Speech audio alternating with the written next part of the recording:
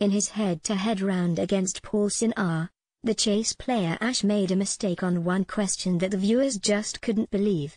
It unfolded as Bradley Walsh read the question to Ash, who seemed confident with his answer. The question read, which of these thoroughfares celebrated in song is not in London? With possible answers being Baker Street. Ash plumped for the incorrect answer of Electric Avenue, and viewers were outraged.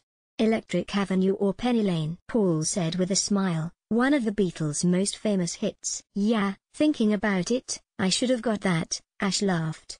Those watching at home appeared to have very strong feelings about his mistake and took to Twitter to comment. Many were quick to point out the Beatles were famously from Liverpool, so they were the obvious choice. One viewer joked, Penny Lane, the famous London Road song written and sung by Liverpool's one and only the Beatles.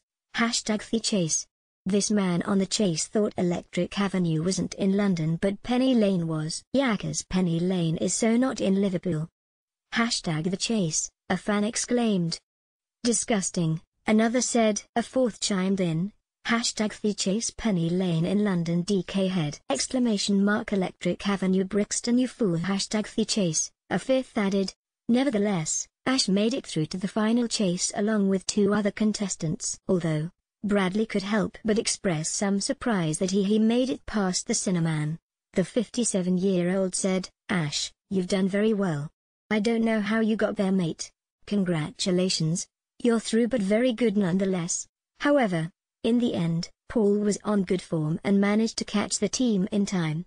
The chase airs weekdays at 5 p.m. on, leaving them empty-handed.